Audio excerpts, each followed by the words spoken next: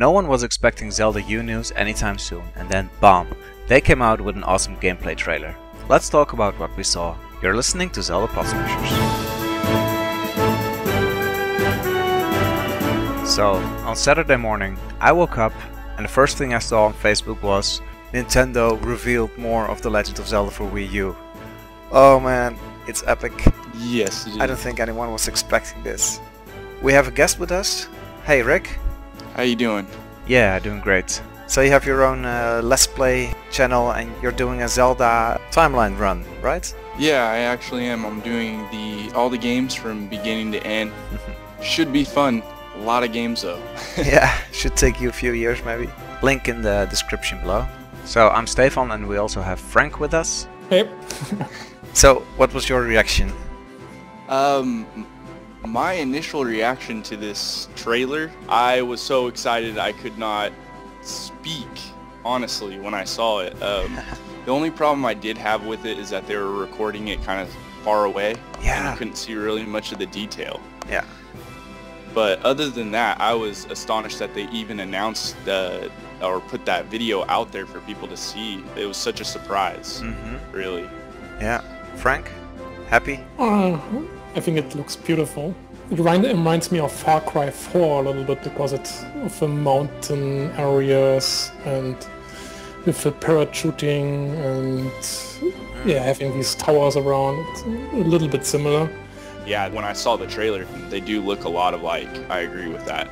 But pure coincidence because the games were developed in parallel.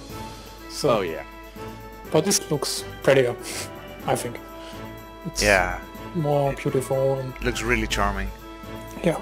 Though you can see that it's on the Wii U and it's not really high tech or anything, but it really has that Zelda charm. It's super important. Oh yeah. The first thing I noticed, by the way, was the magic bar or energy bar, whatever it will be. I hope there's magic in this game. Well, it could be also a stamina bar, like Yeah. more like in a Link Between Worlds.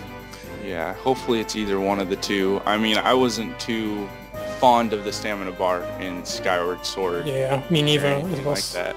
It was too limited. That was my issue about it. Sprinting was nice, but it wasn't Yeah, long but you enough. could do it for 5 seconds. So Yeah. it wasn't really satisfying. So Yeah, or make it like upgradable or something. You know? it, yeah. Yeah. Oh man, I'm looking at it right now and it's so gorgeous. And back to horses again. Oh, at the end, did you notice? Well, I bet you did. All the horses running along with Link. Yep.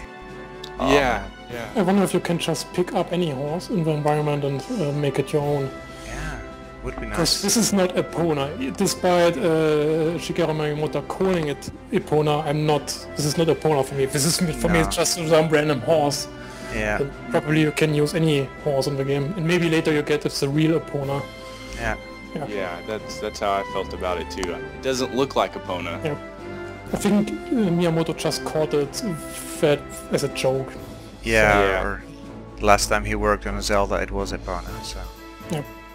But either way the horses are animated like most perfectly. So Yeah, gorgeous. he already did a great job at Twilight Princes with the horse, but this looks even a lot more realistic. And Yeah. there's a great... Yeah, I like the control, I like the way how the horse steers on its own. That's really great. Because I remember in Ocarina of Time I got stuck on these trees around the area on the east so many times. Yeah. Yeah, the amount of detail that they went into it was amazing. You can even see the horseshoes on the bottom of of their feet and everything. Like, I couldn't believe that. I was thinking, what if Link is actually a sort of a cowboy here, where he herds the horses? That would be awesome. And then he needs a cowboy hat. No, not a real cowboy, but more like a farm boy who takes care of these. Yeah, we already had this basically with Twilight Princess. Yeah, but something like that would be nice. And Link does carry Kaiva around for his arrows all the time. You can see it on the back, on his Quiver, back. yeah. Quiver, yeah. Sorry. Yeah, that was really cool too. It looks like he's going to be more of an archer in this game than anything. This was already my theory 2 years back or so that I said that the bow will be very important for this game. Yeah. Because of the gamepad, because you can really aim nicely with the Wii U gamepad. Yeah. That's why I thought maybe the bow is going to be more important. Obviously it is. But I'm still glad that the sword is still there. Yeah, of course. I mean, it has to be there. It would be awful without. What do you guys think of the slow motion shooting that he can do off the horse now, though? I like it a lot because it's badass. It looks weird at first, but I guess if you play the game, it will feel awesome. Yeah, so far you don't really need it because although enemies are so weak. Yeah, I guess, but we also showed this feature at the E3 with the giant monster. Yeah. If you actually play the game and he jumps off the horse and you take your time to aim with these bomb arrows or whatever they are, yeah, this might be important. Yeah, then it should be cool. About the horse riding, what I also noticed is that Link is able to shield while on the horse, apparently. Well, he better. Yeah.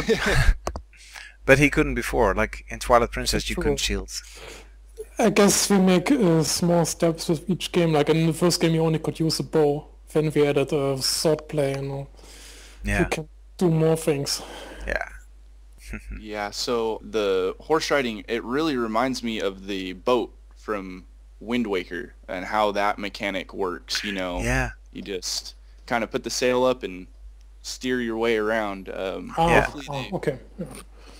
Hopefully they put in a mechanic with that like they did with the HD remake, because it looks like there's so much land everywhere, so you should be able to speed that horse up even more than it's normal, you know.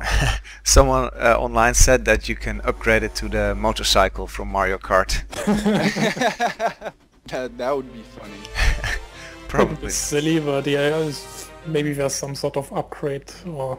Yeah. They said they learned a lot from the Wind Waker remake, so they might do it. Because there is a lot of empty land. At least from what they've shown. Maybe they skipped the interesting parts, we don't know, but... That's my biggest concern right now, that it's going to be quite an empty landscape. We already had problems with it in the Wind Waker and Twilight Princes. Even with modes, open world games like Far Cry 4, 3 or GTA, Skyrim, you always have this problem that we copy paste a lot of stuff, like okay, you get the same village copy pasted basically, and or like in the Wind Waker you get lots of the same islands and the same platforms and stuff. Yeah. This is what I feel in this game. So far it looked good, but... Yeah, at least the landscapes aren't really copy-pasted from what I see. Yep. It's really like rolling hills and then... It looks very natural, that you have to say. Yeah. I'm starting to like my theory of this not playing alone idea. Like, let's say you hide a treasure in your world, then you go online, and then your friends get this treasure in their world, and they have to search for it. And when they find it, they get a little message or a fun item. I like the idea, but you would need at least a little hint, because if the world is so big, you can search forever and not find it. Yeah. Yeah, that's a great idea. That sounds almost like the Dark Souls kind of mechanic, where you could leave messages and stuff like that. Yeah. And in a way, this would be an upgrade from the Tingle bottles in the Wind Waker. Oh yeah. But here it's like you can actually hide stuff. Like, oh, this is a nice place to hide a treasure. And then, Tingle Treasures. It would keep the world interesting. Yeah. Yeah, it would. It would even fill in some of those spots where it's just, you know, open area. Yeah. Somebody could hide a treasure somewhere around in those areas. Yeah. Yeah, it even added a lot to the Wind Waker with the ocean. You just find these little bottles in the water, and suddenly it all gets a lot more interesting than just driving around the empty ocean. So yeah, maybe something like this would help. And on Miiverse, you're sure to get a lot of fun pictures, things like that. Hey, there's actually a deer standing on top of a rock. Well, if you mentioned that there's wildlife, but... Yeah, he said insects and wildlife. Yes, but we only saw the horses running around, so...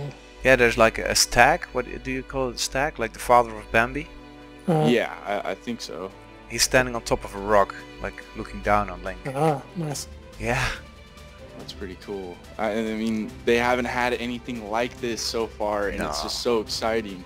A few months ago, when I was thinking about the size of this Zelda game, I was thinking, well, would it be twice as big as Twilight Princess? I mean, so far the world was never that much bigger than the previous world, you know? Yep. This is like 10 times as big.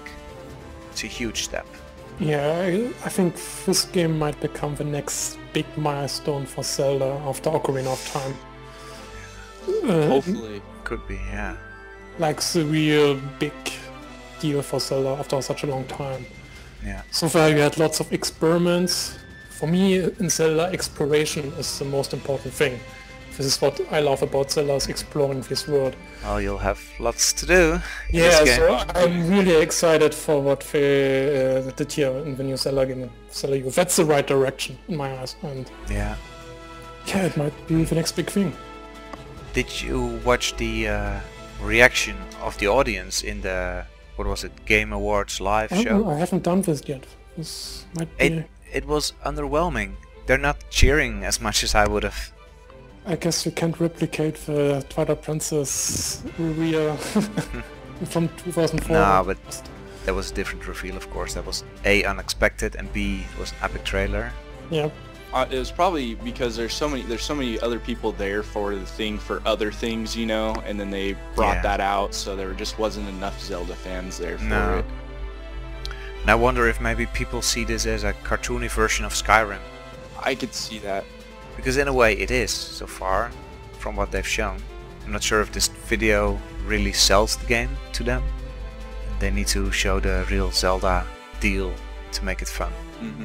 For me, like, one of the most important parts was the beginning, where Link ran up the cliff and did the skydiving, because one reason was it's reminiscent of the Skyward Sword trailer, which they showed in the first Skyward Sword trailer, where he did this evil slide running up a cliff and then skydiving, but this never really was in the game, but now they made it become a reality. Yeah. And also there's this very old, one of the first artworks for The Legend of Zelda from 1986, where Link stands on a cliff in front of this massive landscape with the evening sun. Yeah. And this is exactly what they replicated here. And this is amazing. This gives me goosebumps. After 28 years, you're finally getting what we envisioned with Zelda. Yeah. What if we could travel back in time to show these people this game? They would be amazed, I guess. Yeah. They probably wouldn't believe us. It looks gorgeous and it's so big. I wonder if that's the whole map that he showed in the end. Like, you can see that the zoom out button stops at the point. yeah, yeah. So if But still, it could scroll, but probably it not. could unlock new areas, but you already see the massive. If you look at the outzoom part, how close together Link and his destination are. Then we spent a long time, many minutes to reach this destination. We even cut out parts, and yeah, it's a huge saw, world. You saw the big distance, so you take this in relation to the entire map. It's big. And they've only shown the grasslands and the hills, etc. And that's already, it has so much variation already. But we're gonna assume that there's also a desert and maybe a snowy area. Yeah, you can spot things on the map.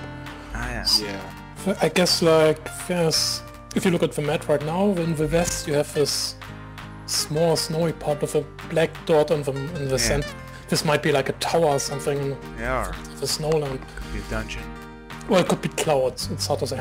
Yeah, probably not. But yeah. And Maybe in the north there will be a desert. Looks dry up there. it looks like the Death Mountain, which we already saw at F3. There was like this red mountain area. This might be this red Yeah. thing. There's like this small lake which looks like a skull in the northeast. This might even be the classic spectacle rock, you know, these from the old Zelda games. So we know where Ganondorf is. Ganon. Maybe.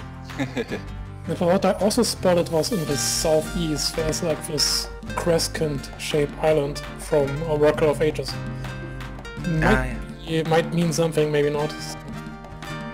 Yeah, and there's a lot more water out on the side here. Mhm. I've noticed. I mean, I wonder how you get to the islands. Do you swim there, or do you have a little boat You or have a something? little boat, a raft or something. Yeah. If you think about the classic Zelda games, you had always had a raft. Yeah, first you had to find a raft and then you could get to the dungeon. Yes, so maybe you have a small boat or something similar to the Wind Waker. It would be the first game, like even Skyward Sword has a small port section. Yeah, So- yeah. It's entirely possible. What do you think of the map system in general? I like it, honestly. The way that they have it on the gamepad now, I mean, it makes it a lot more versatile and able to use, you know, and see the whole entire map without having to go to your menu and all that Yeah. type of stuff. And it's so massive. It's so massive. I do like maybe being able to take a raft out to that island out there.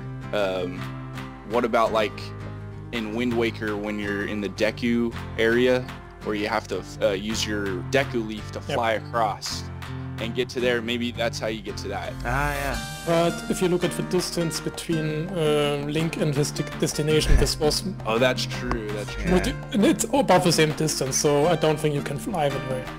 But you bring up a good point, because Wind Waker is one of the most mobile games when it comes to movement because of the Deku leaf. Because you could... If you have a high spot, you can pretty much go anywhere with it. It was so much fun. So it's good that we bring this back here with the sailcloth. Makes me want to have a flying steed, like a Loftwing that you can use. That would be awesome. I mean, maybe they might bring those back too. I mean, they brought the sailcloth over. I mean, Yeah. it's possible. What if halfway... Maybe that's a fast way of transportation, like Yeah, maybe. on a bird. Link to the past. Yeah, but then you only had drop-off points. It would be more fun if you Yeah. could go anywhere you wanted. But of course, it would need to be later in the game so that you really Yeah. appreciate it from going from a horse to the bird. Yeah. And not like in like Twilight Princes where you get the teleporting quite fast and then you just don't use the horse anymore. Yeah, yeah.